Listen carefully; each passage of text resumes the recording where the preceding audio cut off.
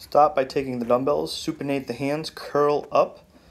As you bring it up to the shoulders, you'll rotate the arms out, pressing overhead. Bring it back down, rotate back together, and reverse curl down. Exhaling as you press, controlling it all the way down and then back up. Keep the abs tight, don't let the rib cage flare as you press overhead. Exhale on those hard parts. It should come straight overhead as you do your press.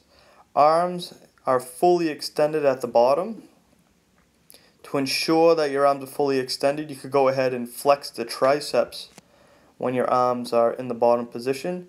Make sure the hands stay supinated. That means palms up the entire time. Unless you have wrist issues, you could hold a neutral grip, but I prefer that you use a supinated grip.